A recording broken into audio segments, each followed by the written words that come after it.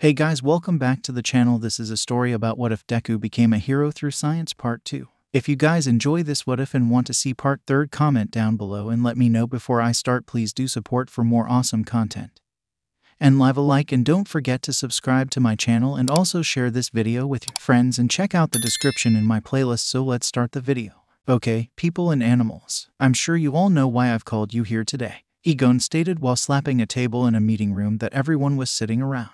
It's your birthday. 𝗧𝗵𝗲 guessed. No, 𝗍𴏘 replied. It's Christmas. 𝗧𝗏 guessed. No, 𝗍𴏘 replied more firmly. It's the anniversary of your vasectomy. 𝗏 asked in a teasing tone. Are you serious? 𝗍𴏘 irritatedly asked. You called us here to tone down the crazy things we're making and doing to get the desired results. 𝗧𝗵𝗲 guessed while fiddling with his fingers, making everyone tense up. No, but that is a good point. So long as you guys aren't doing anything illegal or immoral, it won't turn into an end-of-the-world scenario. I don't see any harm in letting you guys do what you want to do, he told them, making everyone sigh before he slapped the table again and exclaimed, No, why I called you here is about our team, or rather ... lack of it. We need to hire more people at 𝗧𝗑. We also need an organizer, receptionist, and secretary just for you. I'm sure you're just chopping at the bit to do some of what we're doing. 𝗏 counters her off on her feathers in a tempting tone. 𝗍𴏘 sighed while rubbing his sore neck and saying, Can't argue with that, but we do need more heads. We have many avenues to cover and only 3 minds to work with, and I can safely say after a lot of the things that we've made so far, and we're able to sell, we are far more financially stable enough to have more employees. 𝗧𝗏 clapped his tentacles and proclaimed, Wonderful. Then let's set up some lectures at different universities and see who becomes interested.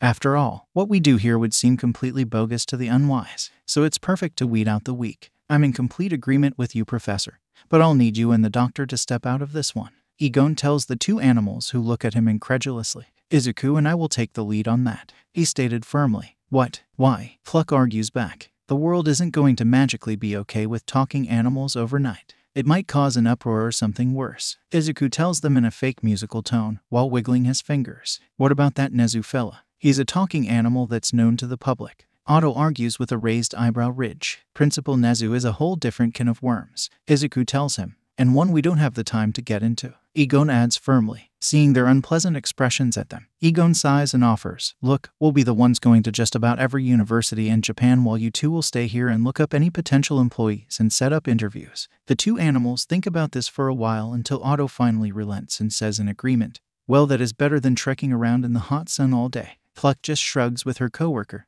also not wanting to walk all over the country. 𝗍𴏘 nods in approval while saying in an exhausted tone, Good to hear, now let's set everything up and get to it. I seriously need a break. Many failed university lectures later. 𝗍𴏘 stomps his way out of the emergency exit of a university auditorium. His face was red with a mix of anger and embarrassment as he practically foamed at the mouth. Running behind him was 𝗧𝗑 with a huge stack of things in his arms. All things are used as demonstrations and charts and graphs for lectures. That was the 20th auditorium we were laughed out of. Is it me? Is it you? Is what we're doing really that unbelievable? 𝗍𴏘 lamented. From a third-person perspective ... it kinda does. But at least this one apologized and gave us our money back for wasting our time. 𝗧𝗑 admitted while taking all the objects down and counting a stack of cash he pulled from his pocket. We've been to every university and college in Japan and not one promising person or a smig of interest from all those $2, half-brained, money-wasting, idiotic leches. This is hopeless, 𝗍𴏘 yelled while dropping to his knees and yelling into the sky. 𝗧𝗑 rubbed his cheek and offered, Maybe we should have brought the professor or doctor with us. Nothing tells the truth like hyper-intelligent talking animals. Maybe, 𝗍𴏘 admitted while his face was flat on the ground. Also, we still have one more college. Maybe this one will be a winner. 𝗧𝗑 tried to assure him in a chipper tone. 𝗍𴏘 sighs deeply then laments while giving in. Then let's get it over with so I can go cry into a tub of ice cream and fried chicken. Later, 𝗍𴏘 stood before a now empty auditorium with an expression that could only be referred to as contained anguish. Besides him was 𝗧𝗑, who felt like a clown for suggesting one more. After calming down a bit, his eye twitched and he broke his pointing stick in frustration. After getting that out of his system, he stated, Well, I guess that's it. What a piss up. It could have been worse. 𝗧𝗑 tried to offer. 𝗍𴏘 groaned and told him, Thank you for the optimism, 𝗧𝗑, but it's not appreciated at the moment. After wiping his hands across his face and making a painful sound, he began to pack his belongings while saying, Let's go back so I can put myself into a food-based hangover. What happens if you infuse the 2 polarities together? Also, what would happen if you turned the frequency into a baseline instead of positive or negative? Would sound waves have any effect on this? Asked a voice that sounded close to 𝗍𝗏. Thinking it was the boy, 𝗍괏 repressed the urge to growl and told him, "Izuku, I'd love nothing more than to trade theories with you, but right now that wasn't me." Izuku cut him off swiftly. 𝗍괏 shit up after hearing this and looked into the empty auditorium one last time. He looked closely, narrowing his eyes and putting a hand over them to see better. After scanning the area, he finally came up on one single person left sitting in the now empty hall. "Professor 𝗍괏, did you hear me?" the person asked aloud. Going over to his assistant, 𝗍괏 mouthed to him, "I think we found a winner." After this, 𝗍괏 and Izuku invited the only person left to an impromptu interview outside the college's building.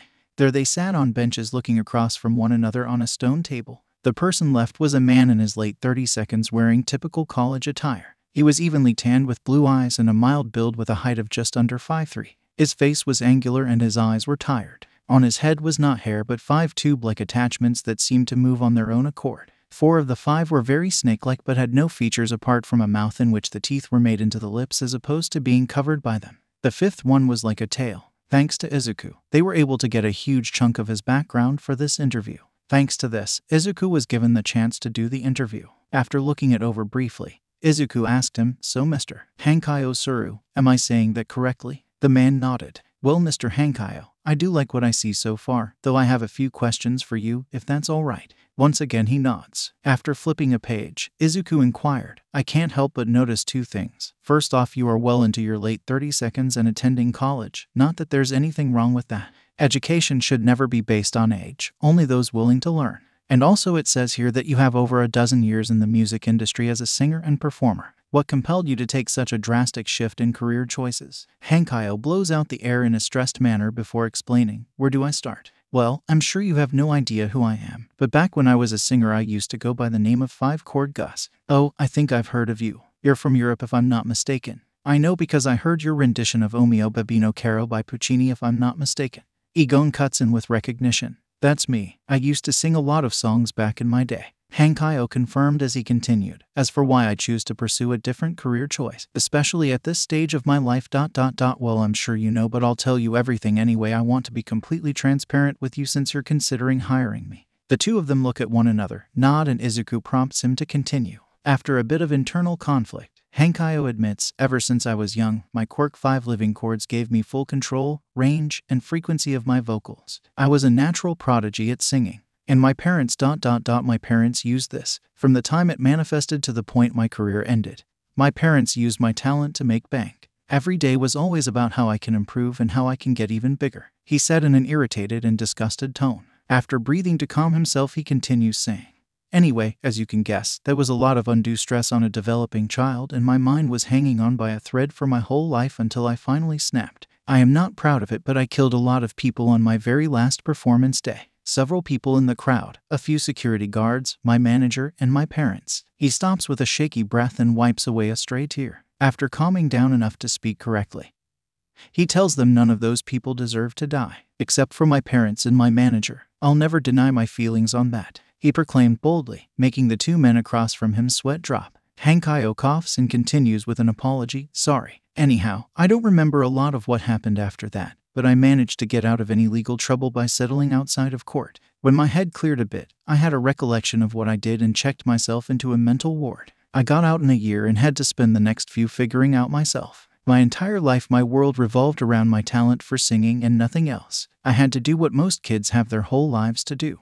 That's when I realized I had a knack for discovery and knowledge but didn't like going outside. So I decided to become a researcher and enrolled in this university." He takes another shaky breath, hugging himself to calm down before babbling. "But I'll be honest, my only 2 regrets in life were killing all those people during my breakdown and never helping my 2 older siblings. They were always shunned by my parents and I was favored up until the oldest turned 18 and moved out with the middle, and I never saw them again. I hope they are happier now than when they were with my parents. God, I miss them so much. I wish I could apologize to them." 𝗵𝗃 realized what he was saying and doing. He retracts while apologetically stating, "I'm sorry, I'm rambling."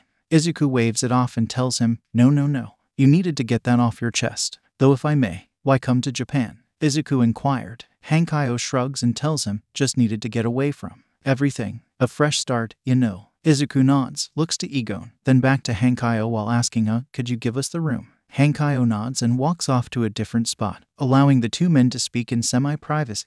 From there, Izuku stands and asks his superior, "Professor, are you thinking what I'm thinking?" "Yes," he exclaimed. "So you think we should give this guy a chance and hire him?" He asked to make sure. But 𝗃 disappointed him as he admitted, "I was thinking we should stop by my favorite American restaurant and get some of their new cheese fries. But let's do your thing first." Izuku gives him a half-lidded stare while 𝗃 shoots back, "What? I'm hungry." Izuku shakes his head and walks back over to the man who was now making a flower crown.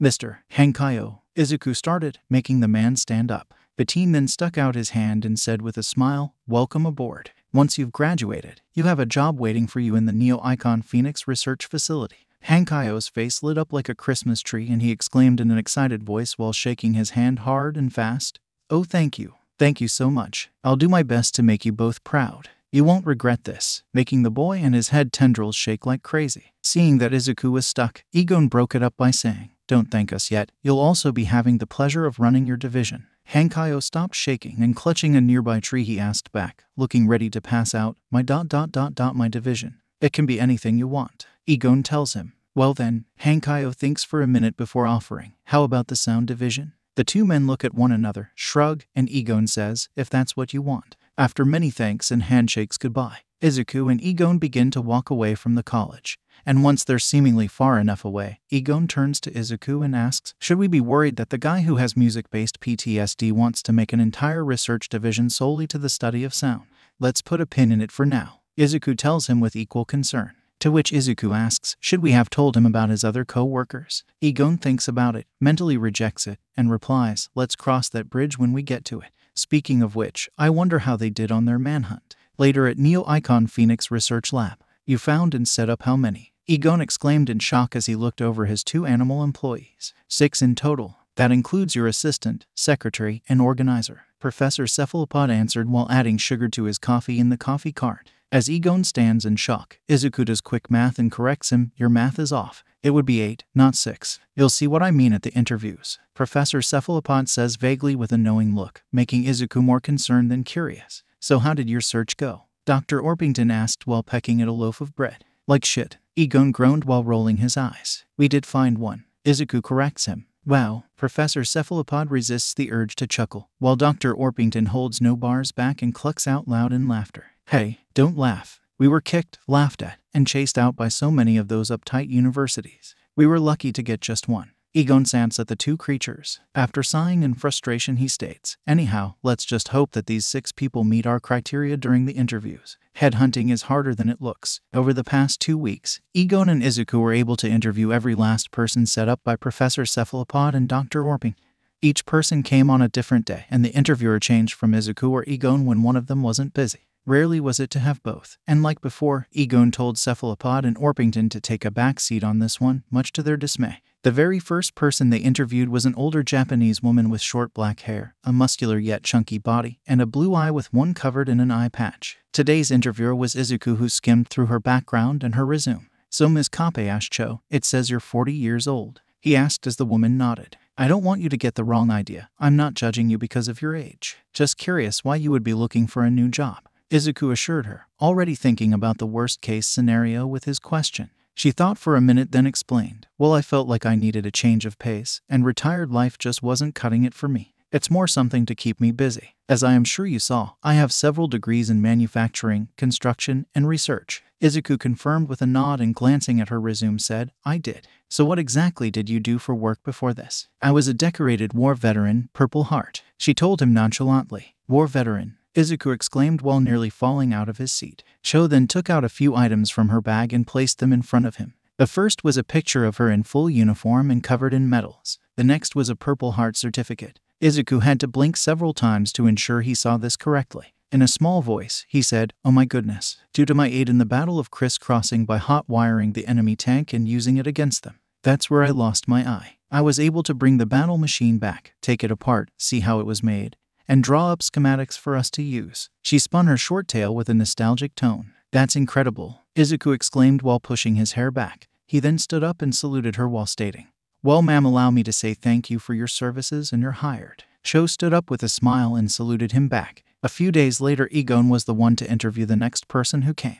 a tall, scruffy, and scrappy man with pink hair and golden eyes, covered in grease and oil with many tears in his clothing. In short, he did not look ready for an interview. His smile was big and proud, his excitement palpable, his eyes alert or eye, since he only had one, and the other with a small portion of his face was covered up in a mechanical replacement.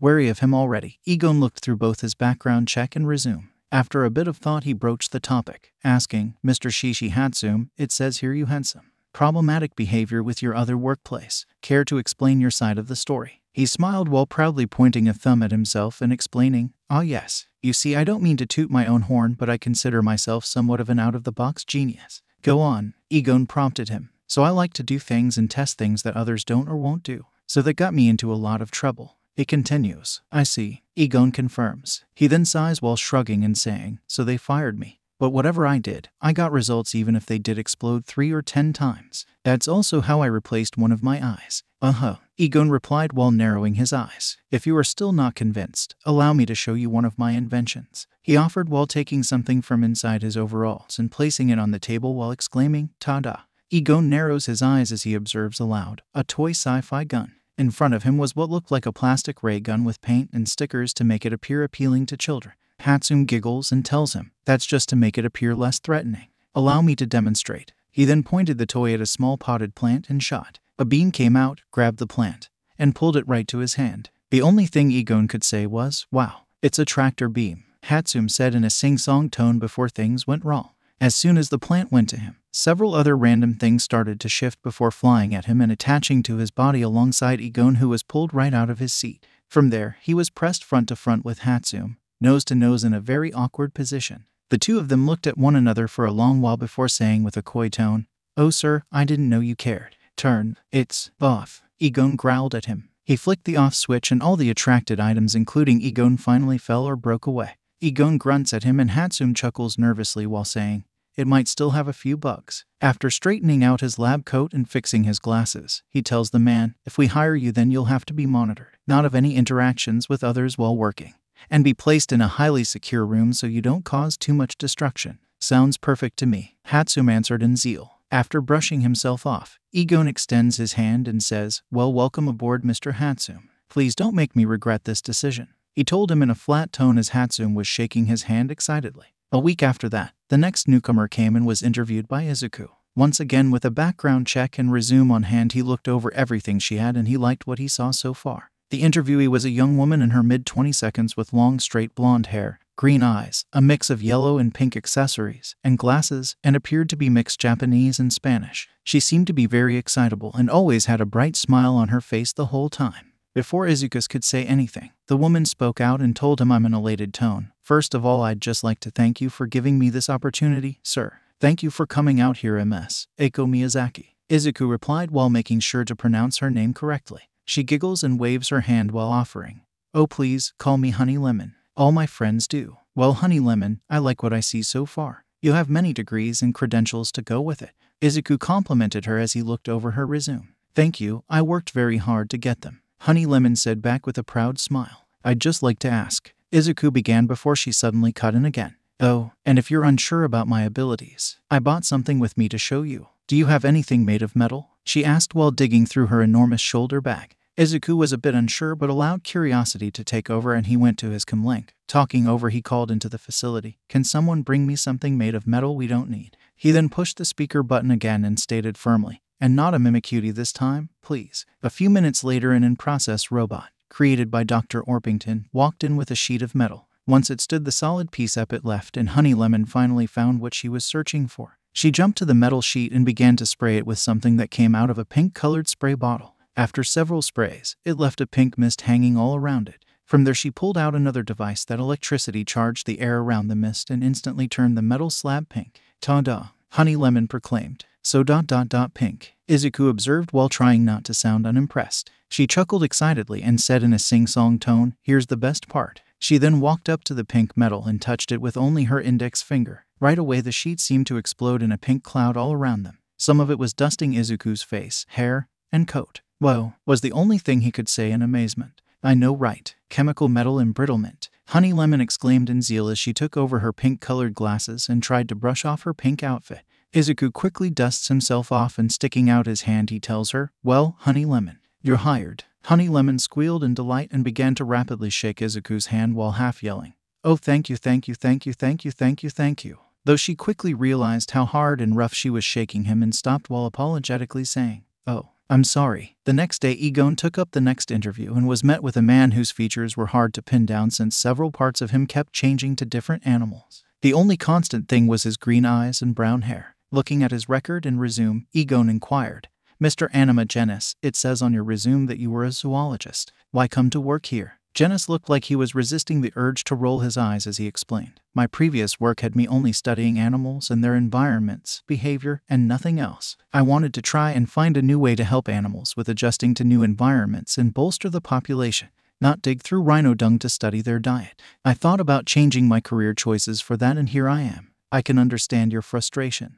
𝗍𴑏 sympathizes with the man before looking and thinking things over before saying, "Well, consider yourself hired." 2 days after that, both 𝗧𝗑 and 𝗍𴑏 were able to collaborate on the next interview.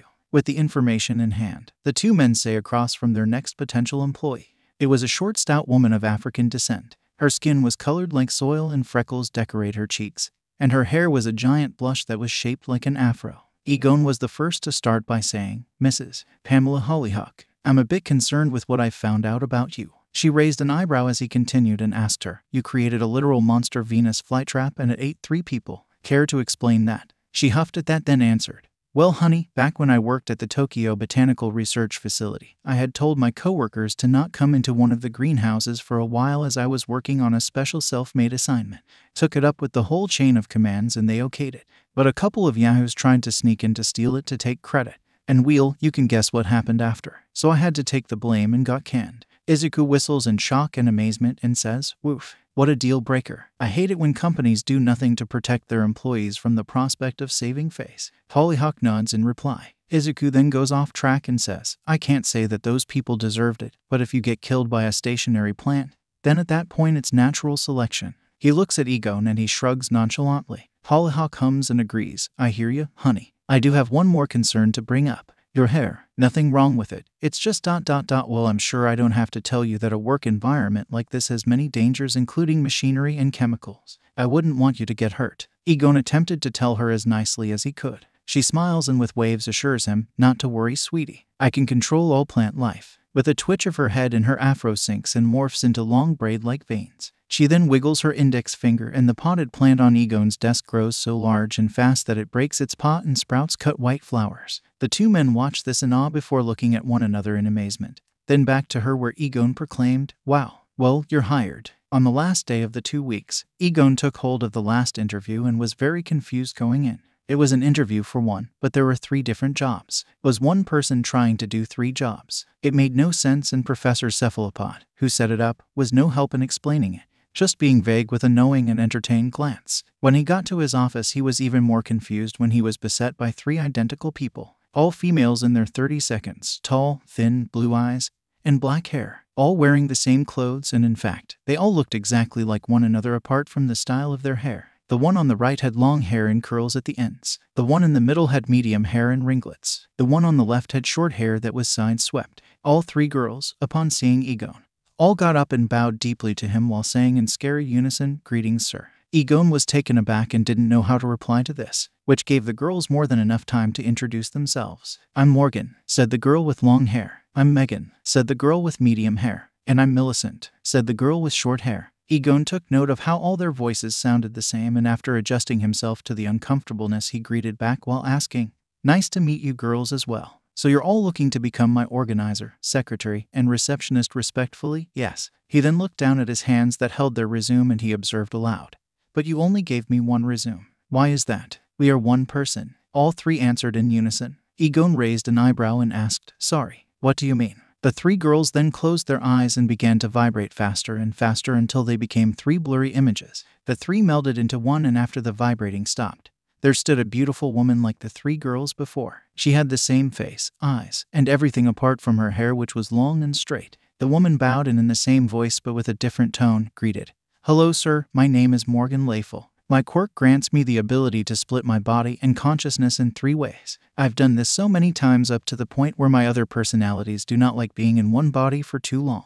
𝗍𴂏 blinks a few times and replies, "This makes a lot more sense." After adjusting himself, he tells the woman, "While I understand the fact you are 3 people with 1 body, by law, I can only pay you 1 salary." That was to be expected. Morgan agreed with a nod. 𝗍𴂏 looked over her resume and after a bit of thought he said, "Well, I like what I see in your resume. So you're hired." 𝗍𴂏 looked up from the paper only to see the 3 girls again as they spoke in unison. "Thank you very much, sir." 𝗍𴂏 had to repress the urge to freak out, and instead forcefully blew out air to stay calm as he muttered, "That's gonna need some getting used to." After the 2 weeks had ended, 𝗍𴂏 called for all the interviewees to attend a meeting at the facility a few days later on their first official day of work. Everyone had gathered in the front entry loft where talk was abuzz in the area as everyone got to know one another. Though the talking quickly subsided when 𝗍𴂏 and Izuku walked into the room. Everyone please gather around." 𝗍𴂏 called as everyone present formed a circle around the 2 men. 𝗍𴂏 cleared his throat and announced, "As the owner and operator of the 𝗃 Research Laboratory, I would just like to be the first to say welcome and congratulations. It is a pleasure to have each one of you here working with us." Everyone clapped in response with some jumping for joy, whistling, or laughing. 𝗍𴂏 put up his hand and once quite again he said, "I expect to see great things and greater achievements from all of you. I hope you can make me proud." "Yes, sir," everyone announced in unison. 𝗍𴂏 clapped his hands and stated, "Great to hear. Now if any of you have questions or concerns regarding anything, please bring it up with me or the Vice President Dr. 𝗵𝗏. He motions to the small boy beside him who looked like a frightened dog that just got yelled at for pooping inside the house. No hands went up, much to Izuku's relief. Public speaking was never a skill for him. That is until Hollyhock raised her hand. Izuku gulped and steadied himself as he called out, "Yes. How exactly did you 2 run this place? It's huge and has been in operation for weeks. How'd you do it?" she asked the 2 men. The 2 of them looked at one another before smiling as 𝗍𴂏 answered, "I'm glad you asked because I was thinking of a way to tell you all that. Before all of you, we had 2 others helping us. They'll be your senior co-workers, and I warned you they are a bit strange." All the people looked at him confused or like he was crazy, making 𝗍𴑏's sweat drop at seeing them not understand. Izuku tugged on his sleeve and offered, "Maybe it would be better if we just showed them." Izuku then went over to the front desk phone and pushed the facility speaker button. He called, "Professor 𝗃𝗏𝗏 and Dr. 𝗃𝗏, please come to the main foyer." After putting the phone down, they were all struck with the sound of something very fast speed down the hallway and towards their direction. After finding the source, they all stepped away from the hallway as they heard 2 voices yelling at each other, both getting closer and closer with each word. "Slow down, you pompous poultry," Professor 𝗃𝗏𝗏 screamed in fright. "I can't. Your slimy fish bowl fried my controls." Dr. 𝗃𝗏 screamed back at him as she attempted to gain control over her car. "We're gonna crash," the professor yelled as one of the foyer walls zoomed into view. "I'm gonna die," crowed the doctor in terror. Suddenly the mechanical cart crashed into the wall at top speed with bits of parts, metal, glass, and water flying all over the place as everyone jumped out of the way, covered themselves up, or watched in a mixture of awe and horror. The last thing of all to happen in the chaos was a single wheel that rolled out from the wreckage and spun around to stop on the floor in front of them. "What was that?" the Morgana triplets asked in unison. "Your co-workers." 𝗍𴑏 drowned. The 2 animals managed to pull themselves out from the wreckage and stumble into view. Luckily it did seem like they were hurt, just dazed from the impact. Otto was the first to shake out his stupor and saw that they were being looked at by all the new employees with confusion. Adjusting himself and his translator, he saw his compatriot and tried to get her back into motion. He slapped the doctor's back and stated, "Put yourself to getting penny henny. Our new work associates are here and you're making us look bad. My brain feels like pudding." Pluck replied in a dazed tone, with swirls in her eyes, foregoing trying to help her. He turned around and after clearing his throat he introduced himself. "Greetings everyone, my name is Professor Otto 𝗃𝗏𝗏. It's a pleasure to be working together with so many intelligent minds. And the half-dead bird you see is my associate, Dr. 𝗃𝗏𝗏. He motions to the chicken that was barely able to stand on its legs. Suddenly Cluck shook herself back to consciousness and exclaimed, "Your associate? I think you mean, my associate." Otto rolled his eyes and shot back, "Of course, you'd come out of your stupor for a comment like that. What's that supposed to mean?" she yelled while getting into his face. "Why don't you use that big head of yours to figure it out, chicken little?" he yelled while pushing her back. She growled and yelled, "My head may be big, but at least my brain is smarter than yours, Squidward." Otto then curled his tentacles in anger and proclaimed, "I hate how his name and species don't correlate with one another." As the 2 of them continued to bicker, everyone else was staring at the 2 hyper-intelligent animals in a mixture of awe, wonder, and confusion, making 𝗍𝗏 slap his face while Izuku smiled and laughed awkwardly. Talking animals, ⴤ observes aloud. Cool, Honey Lemon, Hatsum, and Genis speak in unison. I hope you boys didn't make any talking plants. Hollyhock asks suspiciously. Not yet. �ᴑ tells her with a sigh, knowing the inevitable. You could be the first. 𝗧𝗂 jokingly offered. Sho shakes her head and states, Welp, I've officially seen it all. ⴘ places a hand on her shoulder and tells her, I get the feeling you're saying that too soon. As he told her this, Pete walked into the room, attracted to all the commotion, and began to peck mindlessly at the destroyed machine. Sho went to open her mouth, but ⴘtightened his grip, making her look at him, where he just solemnly shook his head. Sho understood and just dropped it, allowing everything to play out as it was in chaos. �ᴑ looked over a large sheet of schematics on his much cleaner desk. It was a map of the whole facility with a detailed outline of all security measures on the premises. Hidden turrets, traps, sensors, Tesla gates, and much more were outlined in the promise of max security. After looking it over for quite a while, he fixed his glasses to look up at the happily excited, smiling face of Dr. Cho. He cleared his throat and told her in a nervous tone, While I do like the schematics you have for an in-facility security system, Dr. Cho, I'm just a bit worried about how should I say this, extreme and fatal it is. Don't you think it's a bit much? Cho raised an eyebrow as she leaned in and shot back. With what we got and are doing here, I'd say it's almost too little. This is honestly the watered-down version of what I originally thought up. Holy Christ! �ᴑ exclaimed as he thought about the ramifications, watching as Cho said back to glance at him with a smug look. Seeing her point, he told her with a sigh, Well, I can't argue with that. I'll allow it, and if need be we'll add more later on. But add some non-lethal defenses as well. Can't be all gun-ho for every situation. You may commence construction on it. Dr. Cho nods and rolls up the diagrams before leaving the new automatic sliding doors made by Professor 𝗏𝗏.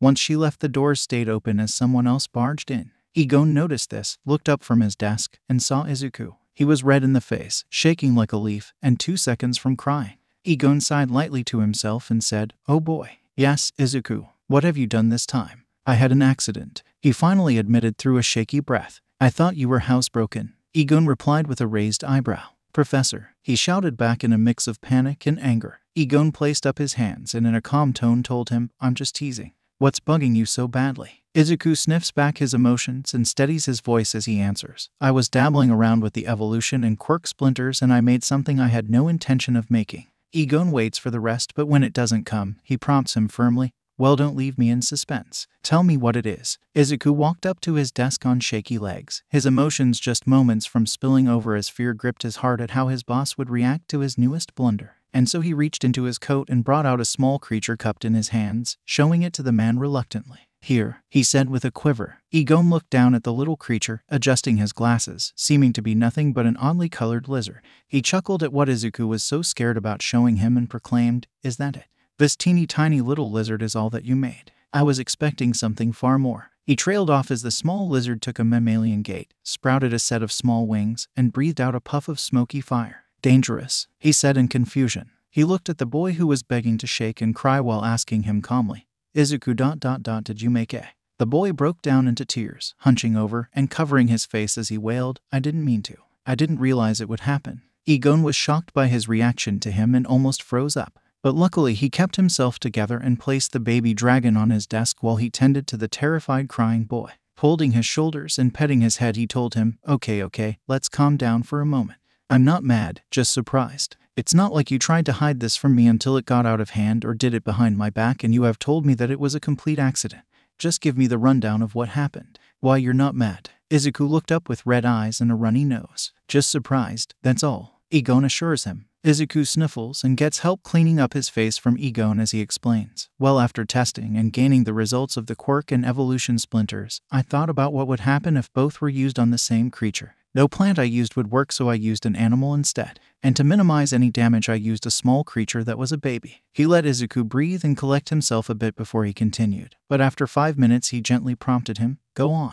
So I used the fertilized egg case of a gecko. And when it hatched, this came out. And I came to you as soon as I did. He finally finished off. 𝗂ᴑ sat back on his butt on the floor and breathed a sigh of relief, which was close enough for the baby dragon to climb onto his head, down his face, over his body, and across his lap before climbing into 𝗧𝗂. The little lizard crawled up to his neck and cuddled into it. Observing the animal, 𝗂ᴑ noticed how different it was from most reptiles at a second glance. Apart from the wings and mammalian gait, it had distinct claws on all 4 of its limbs, a head it held upright, 2 stubs of horns, eyes large enough to be seen from both the side and front, colored a blood orange to red, and its skin was like a mix of scales and regular skin. Still, it was the normal size for a newly hatched gecko. After he breathed out any stress, he told 𝗧𝗑 in a calm tone, "Okay, good. I know the details. We can work on finding out more pressing things about this new species, like how big it will grow, what it will eat, what temperament it will have, and so forth. After that, we will decide on whether to keep or kill it while it's still young and manageable."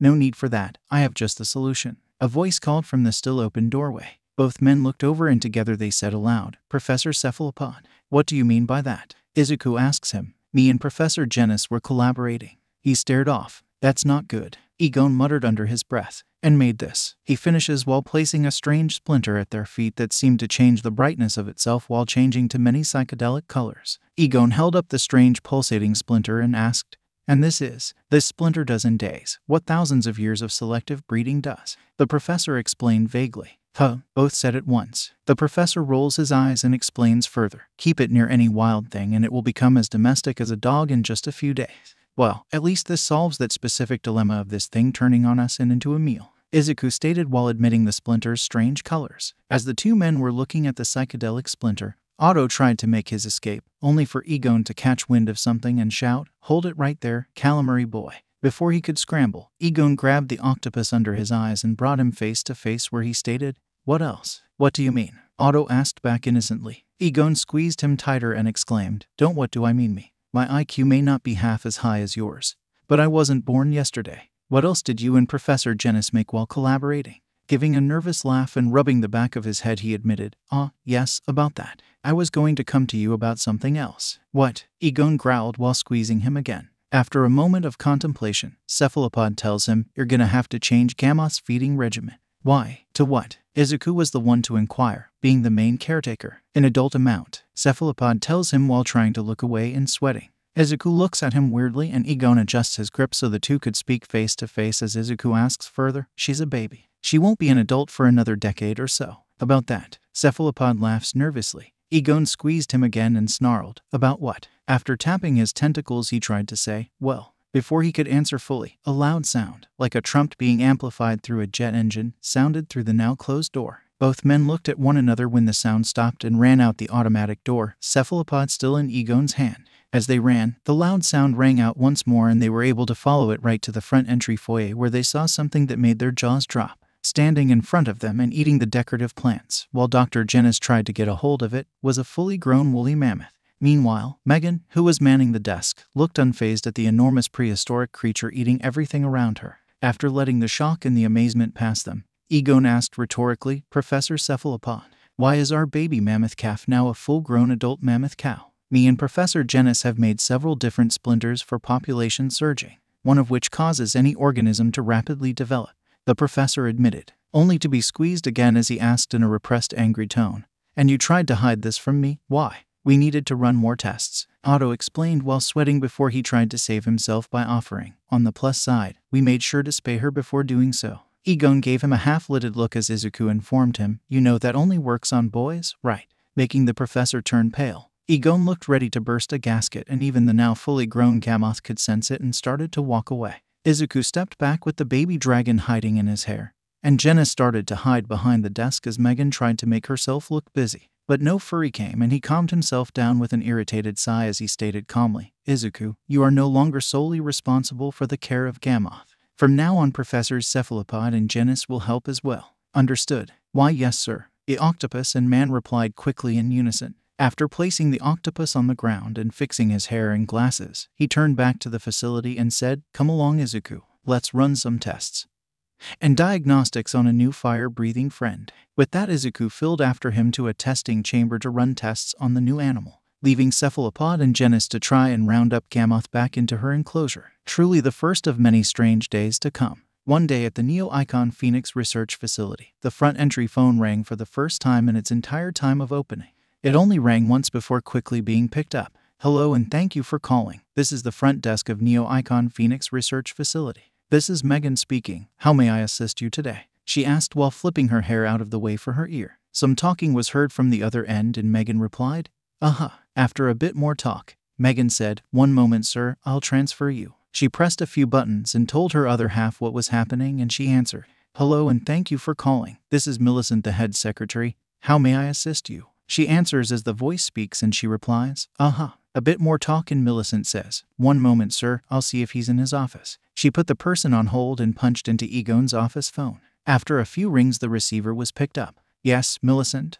Gon answers. "Sir, there's a man on the other line looking for you. Goes by the name of 𝗫𝗏, claiming to be the principal of UA." She informed him. Struck with confusion as well as concern, he quickly decides and tells her, "Punch him through." Hanging up on him, she punches back 𝗫𝗏 on the other end and says, "Hello, sir." 𝗫𝗏 replies and she tells him, "Yes, he's in the office and able to speak. I'll put you right through." 𝗫𝗏 says a few things and Millicent says, "Have a nice day, sir." Millicent transfers him over to Gon. His phone rings and he picks it up while answering.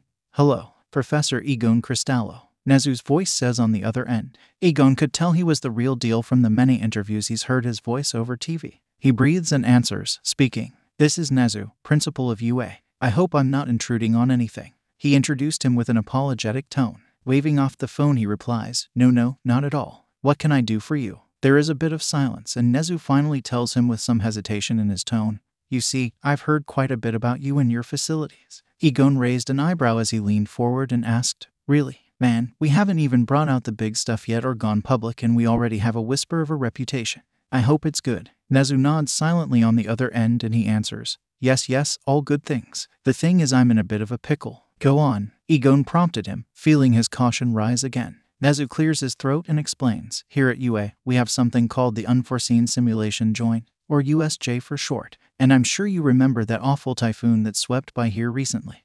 Gon blows out the air between his lips and complains, "How could I not? That storm knocked down every tree we had just planted. I'm sorry to hear about your trees, but the USJ got the worst of it and requires massive repairs." 𝗫𝗏 continues, more than confused by this point. Gon gets straight to the point and states, "I'm not sure I understand where you're getting at. In short, we use that place to teach our students rescue work. Unfortunately, we can't now. But I recently heard about your facility and had an idea." He told him as Gon raised an eyebrow in suspicion and intrigue. "Would you be so kind as to allow our first years to practice in your facility?" 𝗫𝗏 asked with as much sincerity as he could muster over the phone. This shocked the man and with a flabbergasted tone he told him, "Though I love nothing more than helping the youth, I also must tell you we aren't half as big or prepared for handling the education of rescue work. I completely understand that, which is why I have something else in mind. A treasure hunt, if you will." 𝗫𝗏 explained, making Gon more curious as he continued. "The students go around and collect clues on villain activities, find out what's what, and reach the goal. Like detective work." Gon becomes intrigued with the idea and says, "That sounds far more realistic for us, and I was also hoping to turn it into a field trip for our students, teach them about the wider world of science and everything it goes into their daily lives. I'm more than capable of realizing that our youth is so romanticized by heroes that they have no respect or idea about what goes on behind the scenes with the creation of suits and gear and such." 𝗫𝗏 explained and asked him.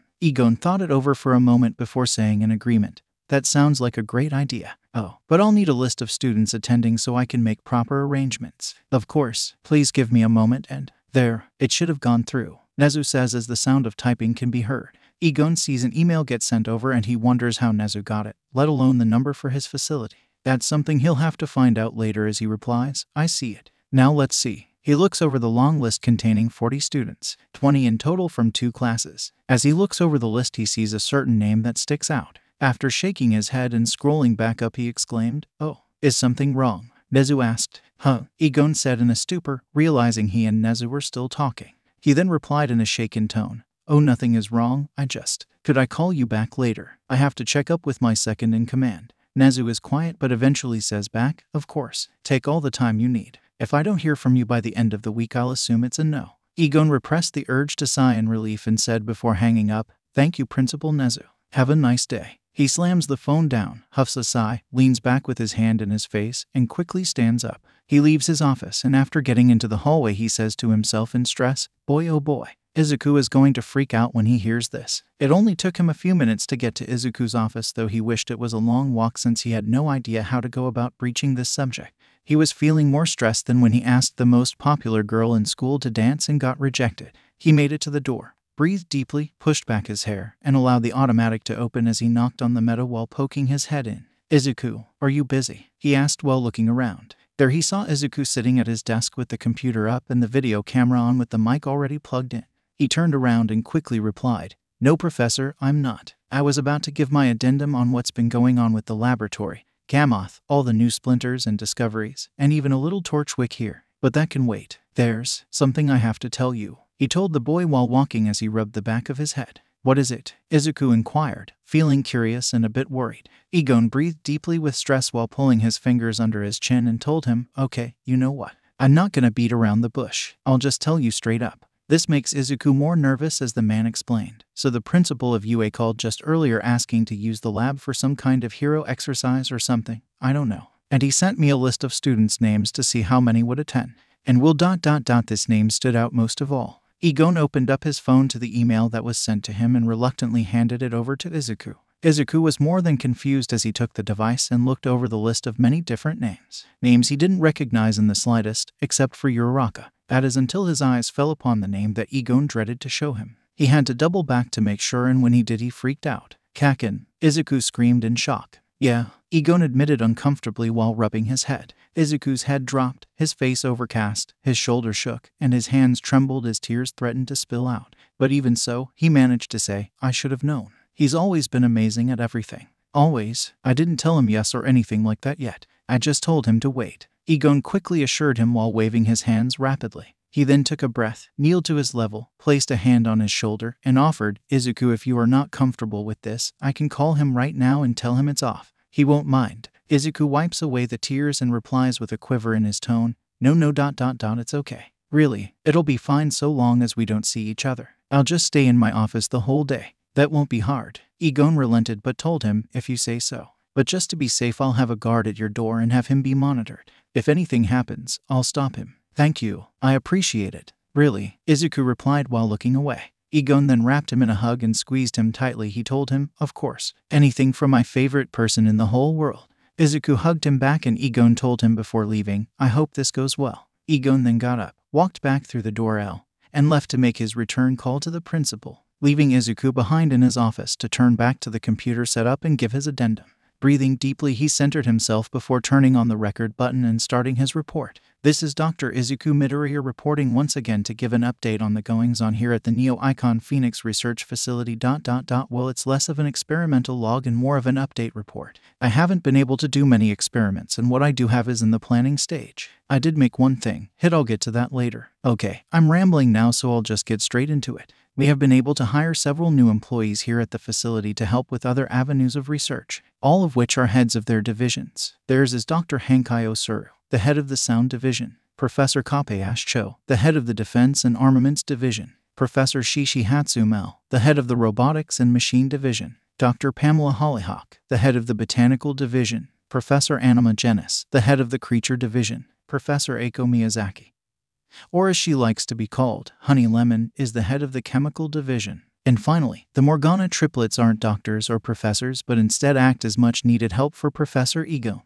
We have a lot of bases covered, and I'm glad for that. It's only been a week and much has been done already. For instance, Professor Hatsum has already decked out the entire facility with state-of-the-art devices such as automatic doors, finger and eye scanners, a speedier internet and network. He's even starting construction on a unit of different robots. They're there for things like defense, cleaning, tours, and so much more, mostly for the grunt work that would take up too much time. I even heard a rumor that Professor Cho was going to outfit the facility with military-grade defense weapons and other such things, which we will need in the long run. Dr. Hollyhock is having a field day in the greenhouses. She's made so much stuff I can recall it all at once. Honey Lemon is having a great time without any restrictions on materials and has made planes and lots of discoveries that she couldn't before. Unlike Hatsum, who had blown up a time or 10, she has things set in place and dots all her to make sure nothing unexpected happens or at least attempts to mitigate the damage. The triplets have cut Professor Egon's work by 3/4, so I'm sure he'll finally be able to start work on experiment. And finally is Dr. Hankai, who has had the most success thus far. He's managed to turn one of the splinter's frequencies into a baseline, and that's from both the positive and negative charges. We're not sure what a baseline frequency does, but we'll find out. He's also discovered that any splinter's frequency can be altered with the air of sound waves. He can turn a positive into a negative and vice versa, which brought up the topics of the main vein. He and I have crossed minds and theorized that when the singularity soul was subject to tectonic movements, the frequency it produced also changed, affecting both evolution on Earth as well as the first quirks. But it's unlikely that such a small fragment could affect a whole planet, so their plan of going to the same dig site to see if we can retrieve more. Speaking of collaborations between divisions, Professor Cephalopod and Genis have done the same. and quite a lot that they initially tried to hide from Professor 𝗍𝗠. He was not happy about that. I swear I just about saw him breathe fire. Anyway, like I said, they've done a lot. First off, they somehow managed to make splinters that do some of the craziest things I've seen. The goal is to help with the decline of and near extinction of animals. Instead of making splinters that copy DNA or some kind of present gas or liquid, they were able to create them by the use of mixing several kinds of quarks and exposing them to the vibration therapy from Dr. 𝗵𝗃, though most are still in testing. As for what they have, the list is as followed. The little lady splinter. This one can cause any female creature with a working set of reproductive organs to become pregnant with a biological clone of herself. The rough and rowdy splinter. This one can cause any creature, male or female, to go into its natural mating cycle even if it isn't the time of year. The calm and cool splinter. This one can cause any creature to instantly become acclimated to any new environments it's put in and show no signs of stress. This allows animals like rhinos and pandas to more easily mate. Growth spurt. This one increases the potency of the singularity soul's natural ability to cause minor organisms to rapidly age, thus causing animals that could take years or even decades to fully mature to do so overnight. This one has been tested. Unfortunately, it wasn't smartly used on the right subject, and now 𝗵𝗲 is a full-grown adult, and all before I found anything specific about her ancient diet. The good boy. This one causes any animal that is not already domesticated to become as willing and sociable as a dog. Once again, used in 𝗵𝗲 and one other. The scrambled mixer. This one brushes away the problem of inbreeding in the case of one or two individuals left in a species. When in proximity, the subject's DNA will become completely scrambled to the point they are biologically unrelated, thus allowing siblings and parents to mate in times of crisis. Note, I didn't name any of these splinters. All this talk of animals brings me to my next bit of news to share. In the little time I did have when not worrying about other things, I was able to do some testing with both the evolution splinter and quirk splinter. I had wondered what would happen when both were exposed at the same time, so I started my experiments with plants as they would most easily get under control. However, that didn't work, as no matter what plant I tried in any state of development or any kind would simply die. I guess the radiation was too much, so I decided to use an animal. And for safety, I used the smallest one I could that could handle both radiations simultaneously and a baby. After acquiring the gecko egg, I placed it in the incubator and kept both splinters close. About 5 days later, and it hatched into something I didn't expect in the least. In short, it became a dragon. I was scared shitless at the thought of what 𝗍𝗠 would say or act about this, but I knew that hiding it would be worse. So on the verge of tears and a breakdown, I reluctantly showed him, and to my surprise, he was only just that, surprised. I guess I was overthinking it all, but my previous experiences with stuff like this way otherwise. Then again, I did take a lot of unnecessary risks, which is why he acted that way so many times. And I didn't hide it from him, just went straight to him once I realized what it was. Sorry, I'm rambling again. Anyhow, after using the good boy splinter on it, we now have no issues with the dragon making a meal for us when it's older. He is so friendly now, but he was always like that with me. I guess he imprinted on me. On a side note, we've decided to call him 𝗏𝗏, and we're not sure if he's a he at all. Speaking of 𝗏𝗏, we ran some tests to see what was what about him. There's a lot to cover, but the main thing we focused on was his rate of growth, and it is fast. It's only been about 2 days since his birth, and he's already gone from the size of a gecko to a large parrot. It is strange even as he sits on my shoulder as I record this. Note, he ate several of the new animals with quirks, including the budgie that had the sound mimic quirk, the hypnotic peacock, and the glowing pigeon. Luckily, the shimmering koi fish, hydrokinetic axolotl, giant salamander, and Pete were all spared. 𝗏𝗏 also learned pretty quickly not to mess with Professor 𝗃𝗏𝗏 and Dr. 𝗏𝗏𴛁 when they slapped and nearly pecked him to death. On a different note, I found out why the experimental newt exploded during its quirk awakening. It performed some kind of self-destructive asexual reproduction. When exposed to enough stress, the radiation from the splinter, it exploded, and from its body expelled hundreds of tiny eggs that all grew into full-grown newts with the same quirk. Now we have dozens of these things and have to walk on eggshells to make sure they don't cause a chain reaction of birthing. Knowing this, Professor 𝗃𝗏𝗏 and Genus wanted to recreate the quirk in their animal population project. But that idea was quickly shut down and forbidden by Professor 𝗍𝗠, who said it was far too cruel. And I agree. Note, keep 𝗏𝗏 away from the newts. And now the final point I must bring up comes from just earlier today. Just before I started this new recording, 𝗍𝗠 told me that UA wants to come here for reasons, and then he showed me a list of all the students attending, and amongst them was 𝗃𝗃. I won't lie, I thought my heart would stop at seeing that name. I didn't expect it, but I really shouldn't be surprised. 𝗃𝗃 was always amazing. He always wanted to be a hero and shoot for UA. I guess he did. In the end. I thought I was over all of it, all of it, wanting to be a hero and everything about Kakin. But after seeing his name, it all just came back to me. The anger, the jealousy, the hate, the desire, the sadness. I thought I was better, or at least numb, but I guess I never was. I'm scared of what could happen to me, if I see him. I don't want that to happen. I never want to see him again. Ever. As it may be too late to tell Egon to take it all back. Maybe. But it's only for one day and I don't have to interact with him. I can through this, right? After all, it's not like All Might would be joining as well. That would just open a whole new can of worms. Report